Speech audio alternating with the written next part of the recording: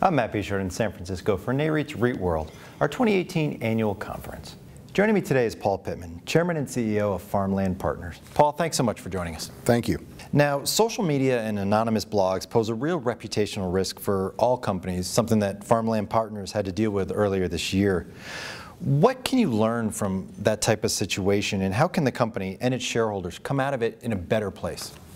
Well, it's hard to answer how you'll come out of it in a better place. I mean, what happened to us is an anonymous party accumulated a very large short position through the use of put options in our stock, and then wrote an article that is absolutely false. For example, said we were insolvent. Well, how can you be insolvent if you own $1 billion to a farmland and you have $540 million of debt? It's just, I mean, that's not the definition of insolvency. And it took our stock down 40-some% in one day, and a lot of people got hurt. You know, people have lost quite a bit of money. We are pursuing that party. We've asked federal law enforcement to get involved in pursuing that party. We believe they will. It's the real sort of societal issue, set aside what happened to our company, is that it strikes at the very integrity of the public markets. And it makes it, number one, unfair to investors.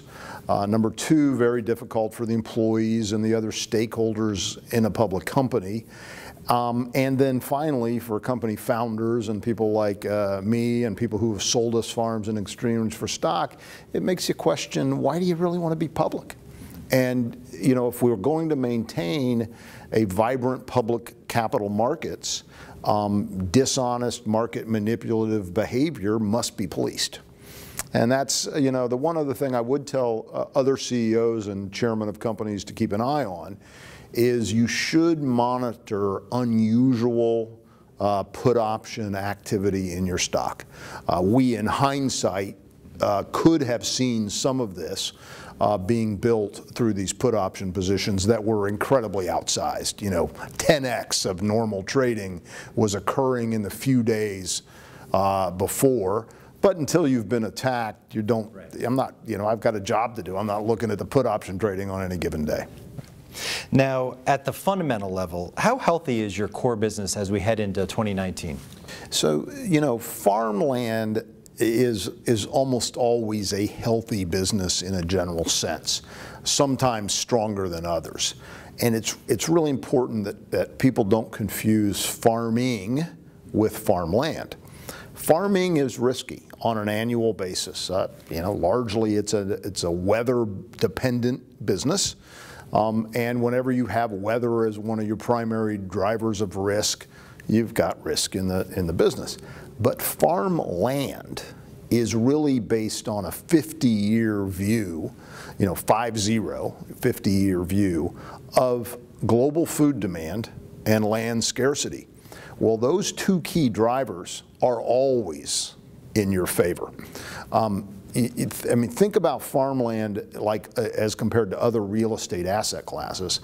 There's really no substitute. Okay, if you know, they're not going to run out of locations to build a new set of suburban garden apartments, or suburban office, or storage, right, or industrial, right? You can add fundamentally to the supply. Other than central business district office, which would be like farmland, you can't add to the supply of farmland. It is a fixed universe in the world, and it's actually going down every year because every other use of land takes away farmland eventually. And lastly, there's been a lot of discussion about trade issues and the potential headwinds that might cause. What is your take on any potential concerns, and how is Farmland Partners positioned in that area? Yeah, so the trade war, you know, the trade war that we have going on today is not, it's not good for agriculture. I wouldn't want to ever say it is. Now, if we come out of this where I think we will come out, it will be very good for U.S. agriculture. You know, hopefully what the administration will do is solve the problem not by turning off Chinese imports into the United States, but require the Chinese to take much more of our exports. If they do that, food and energy would be two really big areas of increased export activity into China. That'll be obviously very good for farmers and farmland, over time. The risk of the trade war, again, is different than I think a lot of people think. It's not that we're going to suddenly see prices collapse and nobody's going to eat the soybeans and the corn and the other commodities we grow, because the world's a hungry place. This stuff is getting eaten, and consumed almost every year. The real risk is that if the U.S. appears over a relatively long period of time to be a risky or uncertain source of supply for the Chinese people in particular, the Chinese government is going to pour capital into someplace like South America to improve their infrastructure and make them a stronger competitor 5, 10, 15 years down the road.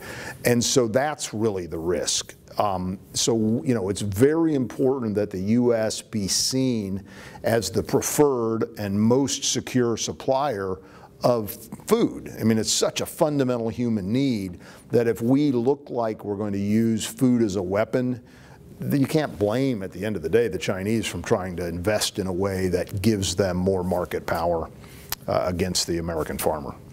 Paul, thank you so much for joining us. Thank you for having me. For more from REIT World 2018, be sure to visit NAREIT's website, REIT.com.